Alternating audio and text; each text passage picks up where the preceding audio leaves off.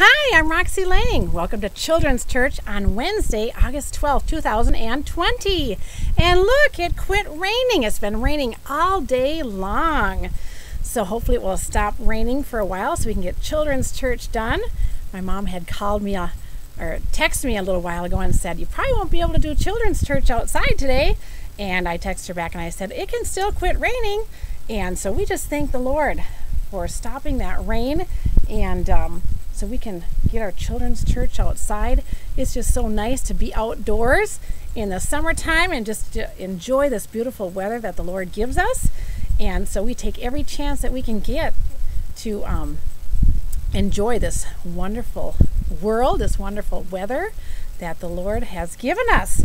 So today our story is about a Roman officer, and he heard that Jesus was coming into town, and he had a sick servant. And he cared for his servant, and he wanted Jesus to heal him for him. So that is our story, what our story is about today. So we will sing our prayers and sing our songs and get into our story. So thank you, Father God. We thank you for this beautiful weather. We thank you for the rain to make the grass green and the flowers and all the plants and the trees grow. And so we just thank you, Lord, for all that you give us each and every day. In Jesus' name, amen. So the first song I'm going to sing is a prayer or a song of thanking the Lord and singing his praise. And the Lord loves it when we thank him, even for the little tiny things. And the little tiny thing was stopping the rain tonight so we could get our children's church outside. So that's what I am thanking the Lord for right now at this very moment. Thank the Lord and sing his praise. Tell everyone what he has done with shouts of thanksgiving. Hallelujah, hallelujah. And we'll just sing that song one more time because we are just thankful. And if you can think of anything that the Lord has done for you today, then thank him and sing praise to him. And any time during the day when the Lord has done something, just even little things, then remember to stop and thank him and praise him for what he does in our lives. So one more time.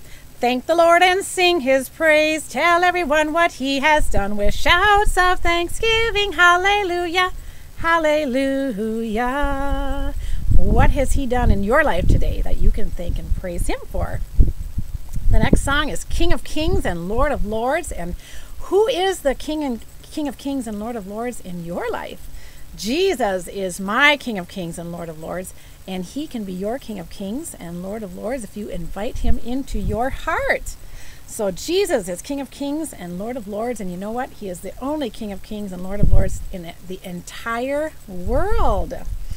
King of Kings and Lord of Lords, glory, hallelujah. King of Kings and Lord of Lords, glory, hallelujah.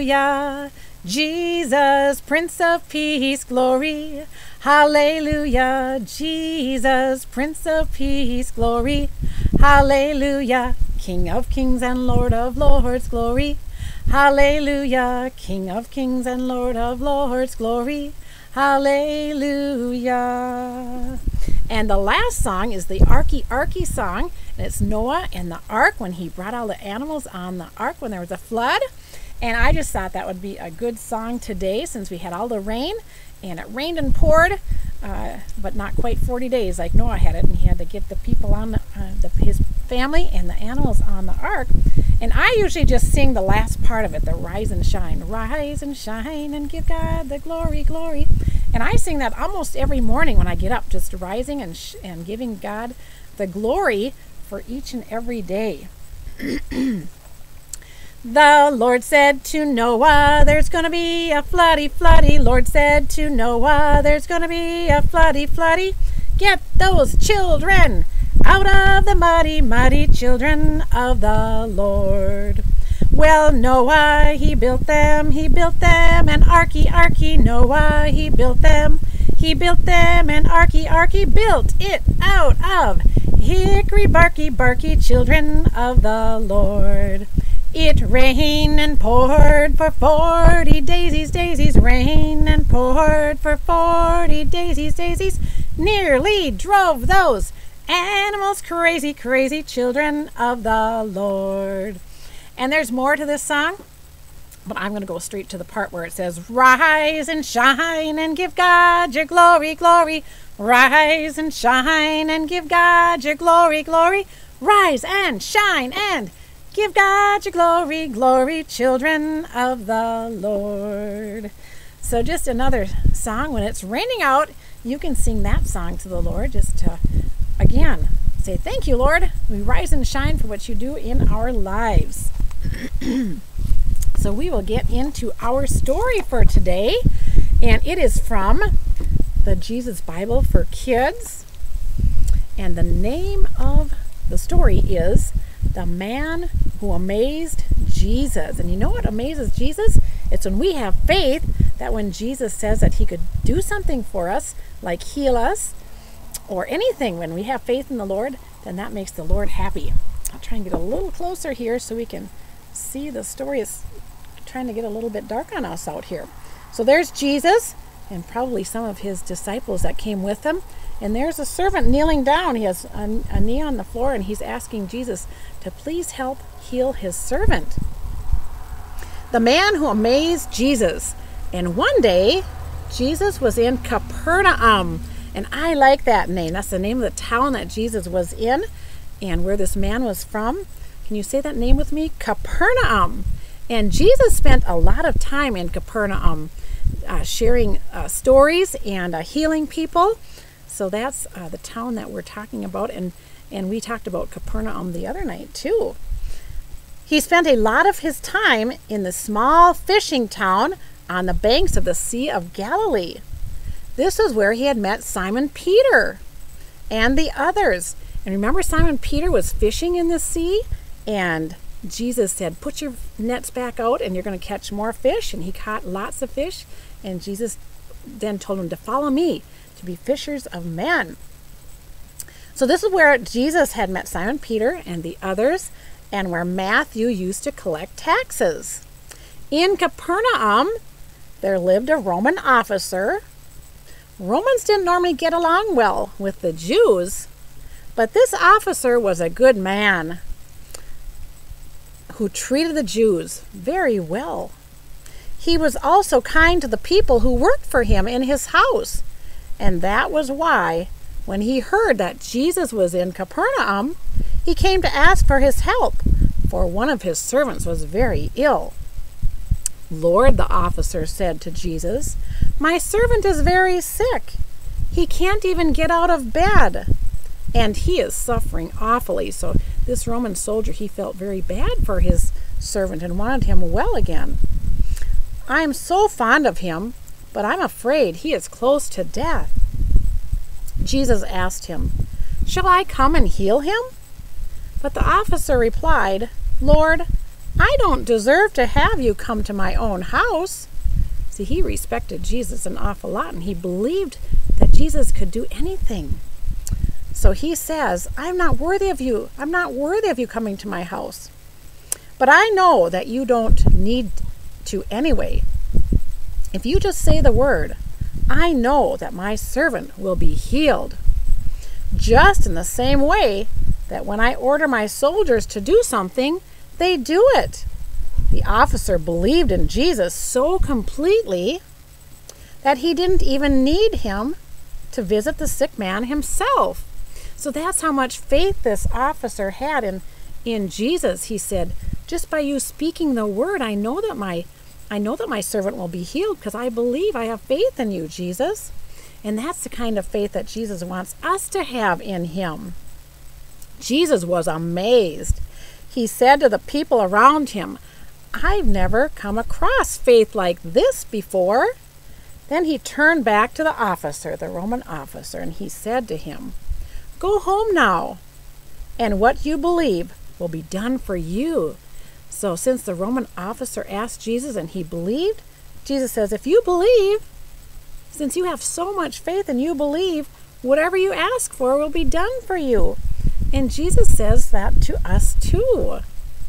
So the officer returned to his house, and sure enough, when he arrived back home, he found his servant up on his feet and feeling perfectly well again.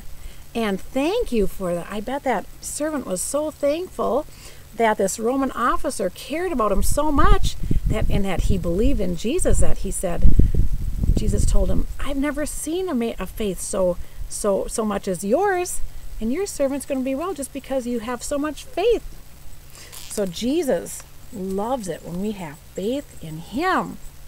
The Bible says faith comes by hearing, and hearing the word of God. So the more of God's word we hear, the more faith and the more trust that we have in our Lord Jesus. Well, wasn't that a good story? I like that story because it teaches us that God loves our faith. He's amazed by our faith in him, by our trust and faith in him. Is there a certain part of that story that you really enjoyed? Did you like that story? What part of that story did really touched your heart? Is there some part of that story that spoke to your heart and told you, this is something I want to remember, and I can share it with somebody else? I liked it when he had the faith even to come to Jesus, when he heard that Jesus was coming to his town of Capernaum, that guess what? It just lit up in his heart and his mind, and his heart said, you know what? Jesus can heal. Go to Jesus. And he had enough faith and belief in the Jesus that he just went to him right away and he said, Jesus, heal my servant. So that's what touches my heart, is he had so much faith that he just went to Jesus, and he cared so much about his servant that he knew that when he went to Jesus, that Jesus was going to heal him. So wasn't that just wonderful of that servant to care so much? He had a caring heart, and Jesus has a caring heart, and Jesus loves us, and he wants to comfort us and take care of us, and that's the same kind of heart that Jesus wants us to have for other people.